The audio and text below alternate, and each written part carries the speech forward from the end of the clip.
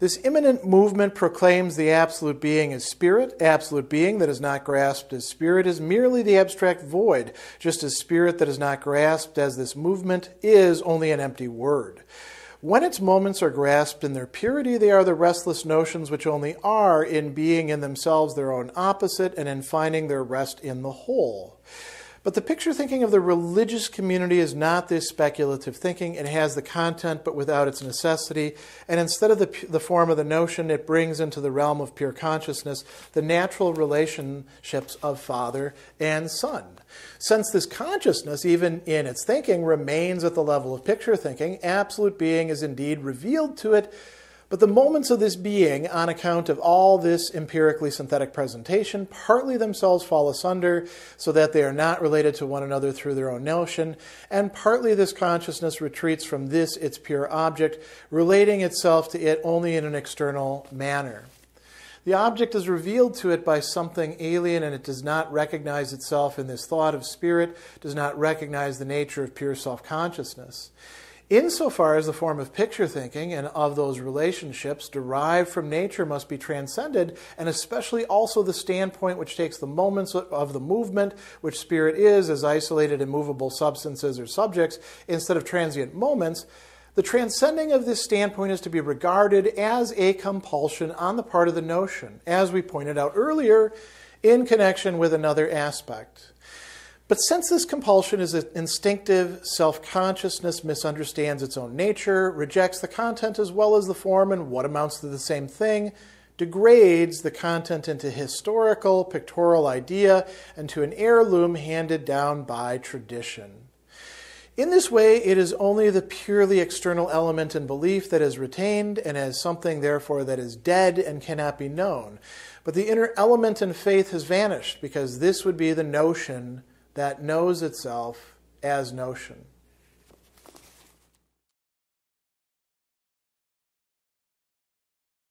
Paragraph 771 is getting a little bit more concrete, although there's still a lot of abstraction here, of course, but you start to get a better picture of where the preceding paragraphs were going. You know, Hegel loves this notion of a circular movement and seeing everything in the totality, and that is indeed the way that spirit and the, let's call it, the most adequate self-understanding of spirit through concept or notion, Begriff, takes place. And religion, by its very nature, is not all that conceptual in Hegel's sense, and much more rooted in lower forms of cognition that are not able to grasp themselves entirely as such lower forms. And Vorstellung, which we've been talking about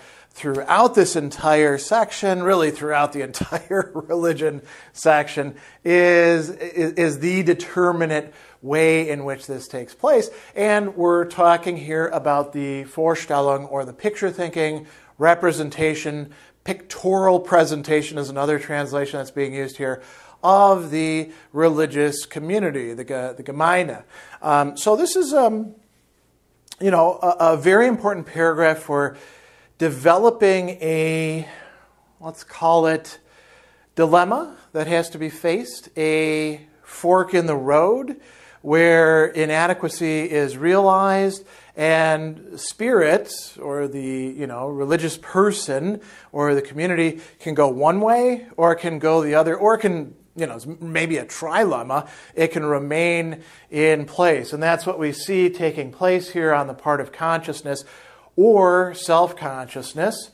It's either going to remain rooted in picture thinking, or it's going to descend to something even lesser than picture thinking, or it's going to ascend to the notion. And obviously, which are we supposed to choose? Which way is religion supposed to go? It's supposed to go for the notion. And in this case, Hegel says some very interesting things. We not only have the notion, we have absolute being as spirit, and its moments are notions. So that's one side. We also at the very end have the notion that knows itself as notion. We could call it notion squared if you want to. Although this is part of what it means to be notional or conceptual, right? Is that there is a grasping of one's own involvement in the very activity that's going on. It's not just treating everything as an object, a Gegenstand, but there's a totality that includes the knower, right? So, all that said, let's see what Hegel's actually saying in the text. He begins by saying this immanent movement. What's the immanent movement? Well, what we just talked about in paragraphs 769 and 770, right?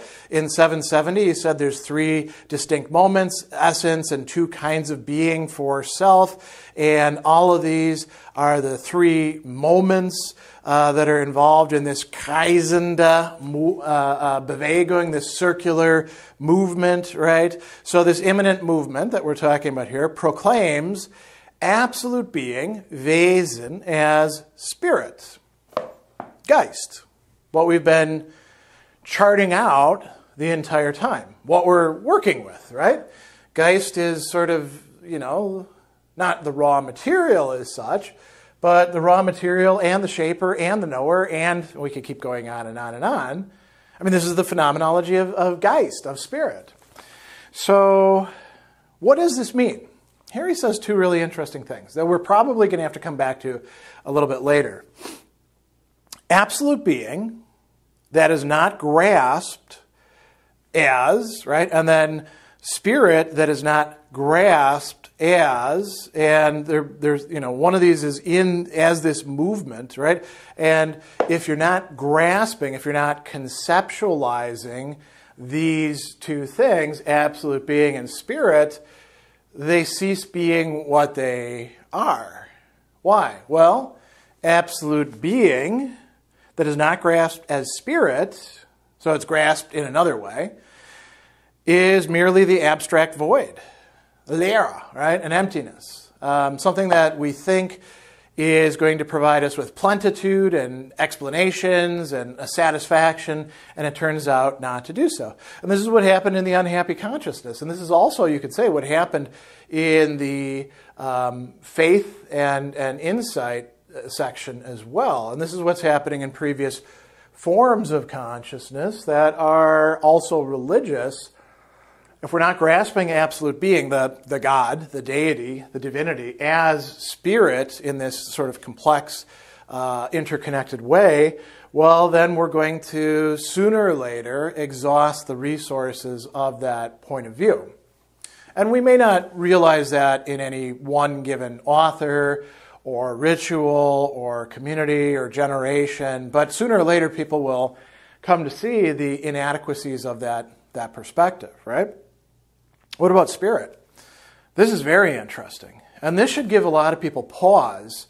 When you talk about Hegel, if you don't actually know what the hell you're talking about, if you haven't done the work of traversing this long path of spirit in the phenomenology, Hegel would say, if you're taking shortcuts, you're not really talking about spirit anymore. You're reducing spirit to a linguistic expression.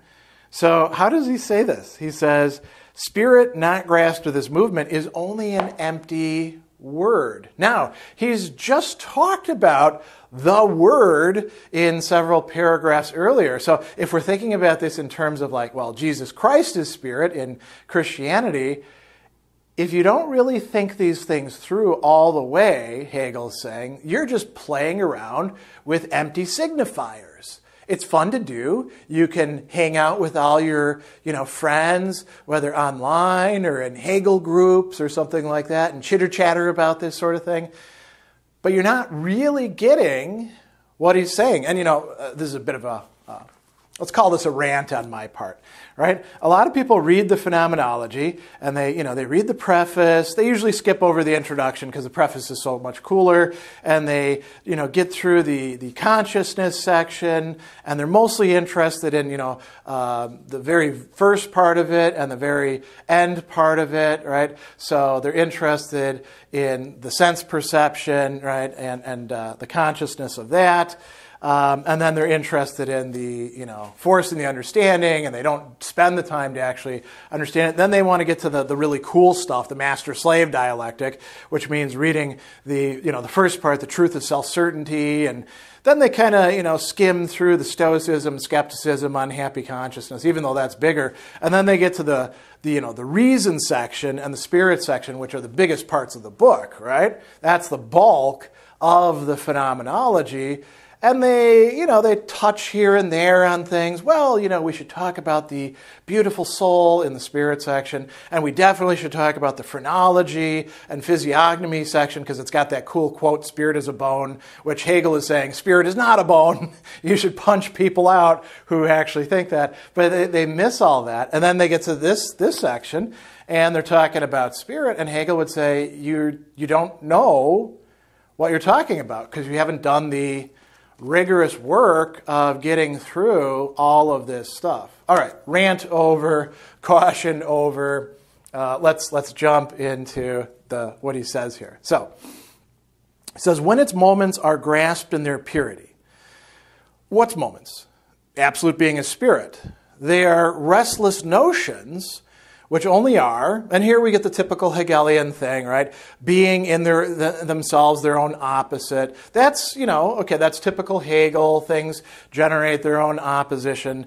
But, he says, finding their rest, the Ruhe, in the whole, in the totality, right? The Ganzheit, right? So, this is important. These moments, these notions, they are connected with each other, and they find their meaning, their total meaning, in a whole that they comprise. And that whole includes us.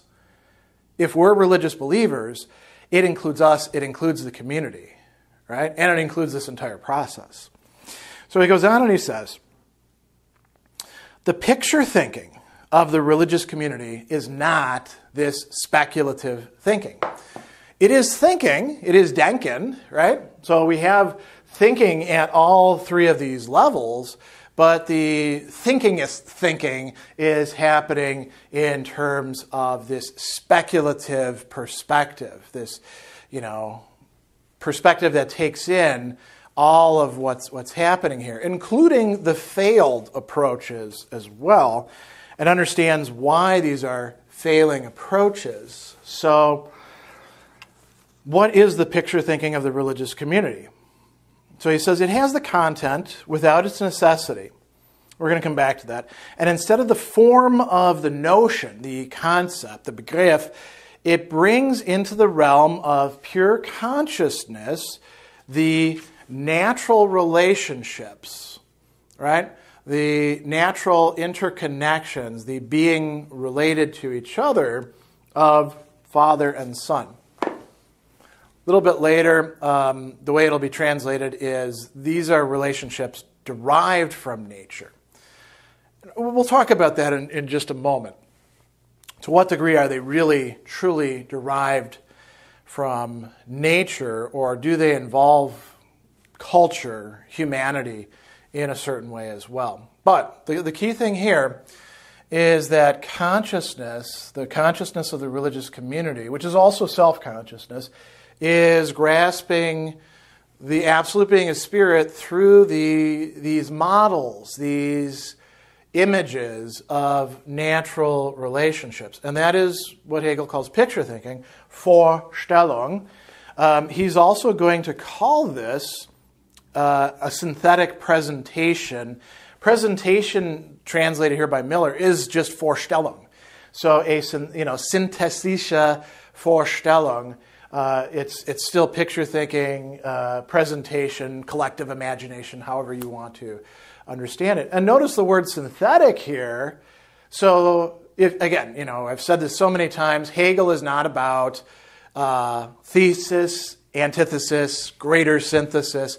Here, something being synthetic is actually a sign of it not being the final thing. Synthetic here could be opposed to conceptual, begriffliche, right? Or begreifendes. But it's also opposed to this sort of rejection of content and form that's going to take place in just a moment as well. So he says, it remains at the level of picture thinking. Absolute being is indeed revealed to it. We have revealed religion, right? Offenbarung.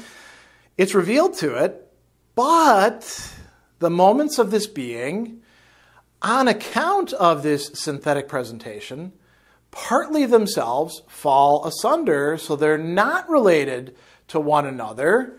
Now, they are related to one another because we have a relationship here, right? Beziehung, but they're not related to each other. How are they not related to each other?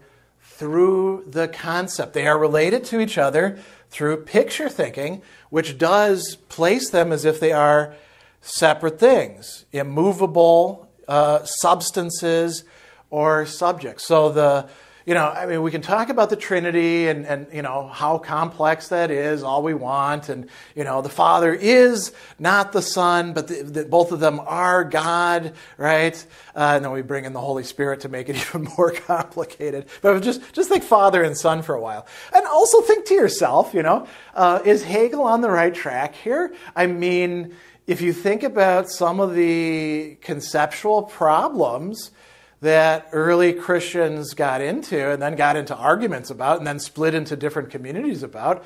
Think about the Arians, right? The Arians, Father, Son, they can't really be equal. What's this Jesus guy about? He's the Son in a metaphorical sense. He's a really awesome guy and teacher and stuff like that, but he's not begotten by the Father, That would be sort of a rejection of natural relationship as adequate. It's not yet conceptual in Arianism. It's actually closer to this, you could call it falling away or bad alternative for self-consciousness, the self-consciousness of the community. And we could go on with other interesting examples. So let's come back to this, right? And actually let's pause on this for a moment before we start talking about, this external manner and all that. Is the relationship between Father and Son a relationship purely of nature, or is there, in fact, cultural components to it, experiential components? I'm reminded of a guy who I knew when I was working at Indiana State Prison and teaching in religious studies classes, and he was teaching for a different college. I was teaching for Ball State University. He was teaching for Grace College. And we were having lunch, and he was talking about fatherhood and the difficulty in talking about God as the Father if your father was a complete a-hole, as was the case for many of these guys in lockup. They would see that and they'd be like, well, why would I want to relate myself to somebody who abused me, who abandoned me, who exploited me, who did all these terrible things, not just to me, but also to my siblings and to my mother? Why would I want to conceive God in that way? Or if God is that way, then I guess God is a big jerk as well, That's not a natural relationship or natural understanding of fatherhood. That is something that's coming from experience. That's something that's also enracinated in culture. How should a father be? This varies from culture to culture to culture. What are the duties incumbent upon a son? How does generationality and inheritance work? These are not purely natural relations, right? So what am I saying here? Is Hegel wrong? Is he playing fast and loose with you? No. But these are pictured or imagined or represented relations, are they not? And there's another really interesting implication here that Hegel doesn't draw out. What if we reconceptualize God? What if we say, oh, God's not a father, God's a mother? And we, regender the parent, the mother and the daughter. Let's make it like that. Or, God is non-binary. We're still working in the realm of representation here. we're still working with, if not purely natural relationships, certainly conditioned cultural relationships that are probably not adequate to what the divinity is. So we don't get out of it just by saying, oh, we'll get past Father and Son. That's the big problem there.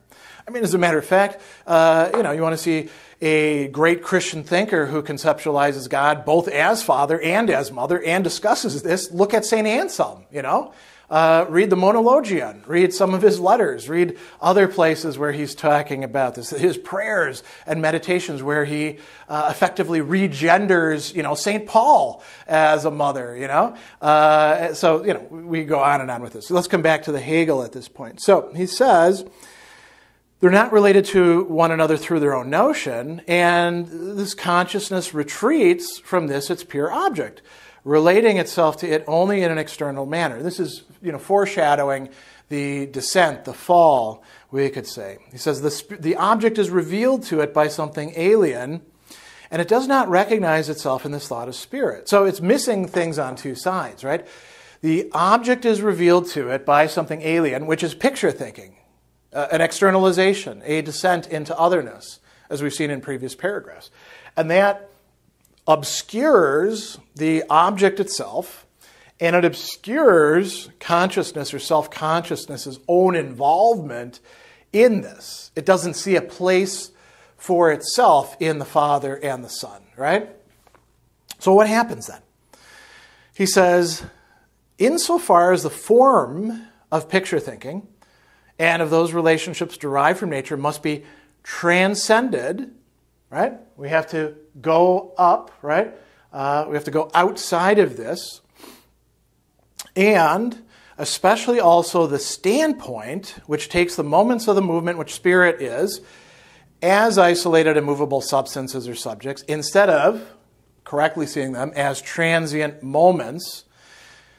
The transcending of this standpoint is to be regarded as a compulsion on the part of the notion. Now, isn't that an interesting way to talk about it? And Hegel tells us, I've pointed this out earlier in connection with another aspect. Yes, but he didn't use the same term. Compulsion, drängen, right? A drive. This is part of the notion itself, the notion as alive, the notion as sentient, the notion as involving us, taking us along for the ride and saying, come on, we got to go over here and do something. And what do we do with it? What does the religious community, what does the religious believer do with it? Well, they either ascend or they descend and they screw things up, right? And then they can oscillate between this picture thinking and an even more ineffective, inadequate, historical, pictorial idea, which is another kind of picture thinking, right? So what he says is, this is a compulsion on the part of the notion, but since this compulsion is instinctive, and he uses the word instinct there, right? This compulsion isn't really adequately self-conscious or conscious of the demands of its object. It's forgotten things along the way. What happens?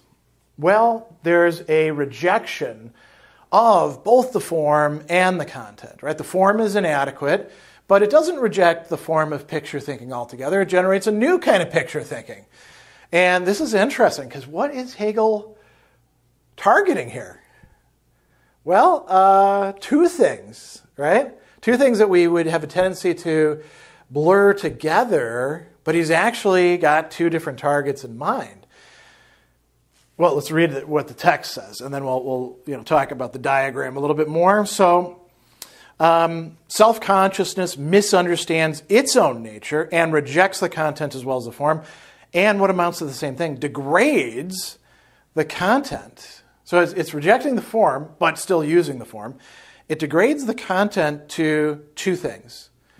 A historical pictorial idea, which is a Vorstellung, but now it's a geschichtliche Vorstellung. And remember back in the previous paragraphs where what is it that the picture thinking actually comes to, realize itself, realize is going on in here? A happening, geschehen, right? Geschehen and Geschicht are connected with each other. So, Geschichtliche, what are the happenings, right? A historical pictorial idea.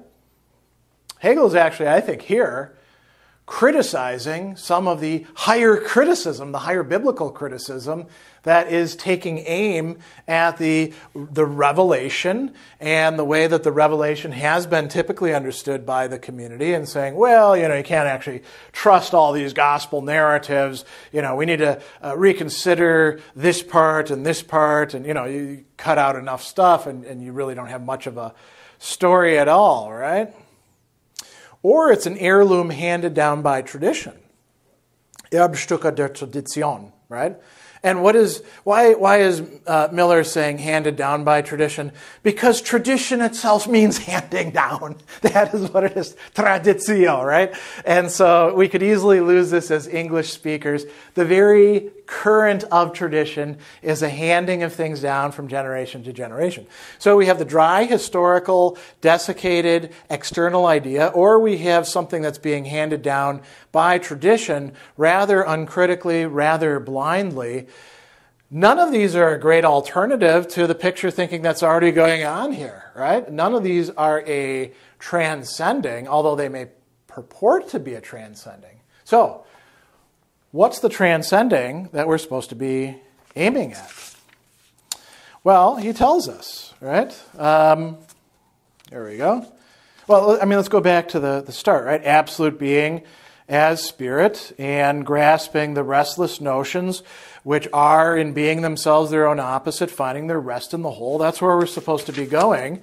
And if you look at the very end of this, the notion that knows itself as notion, which would be, is what we're aiming at, right? The inner element in faith disappearing that way. So he goes on and he says, in this way, only the purely external element in belief is retained, something that is dead and cannot be known. The inner element in faith has vanished. Where would we get the inner element in faith?